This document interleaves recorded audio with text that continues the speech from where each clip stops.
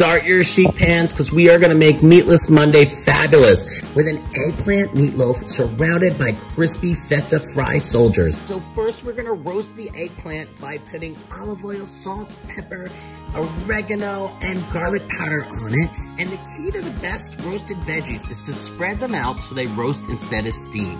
400 degrees, 20 minutes, and then let's drop it in the food processor. Now let's add a little more flavor before we blend it. Some red pepper flakes, tangy red wine vinegar, and then when you squeeze your lemon, squeeze it cut side up so the seeds stay out of the food.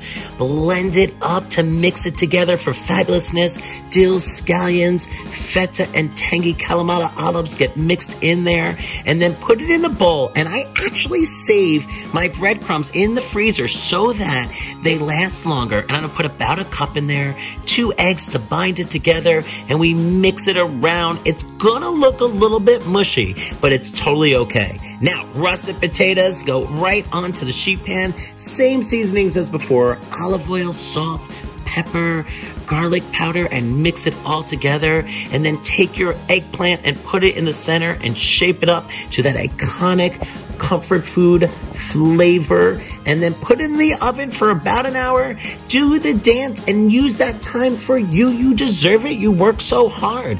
And then I smear it with a little bit of ketchup or barbecue sauce, some dill on top, and literally this will last a couple days. Make a sandwich out of it the next day.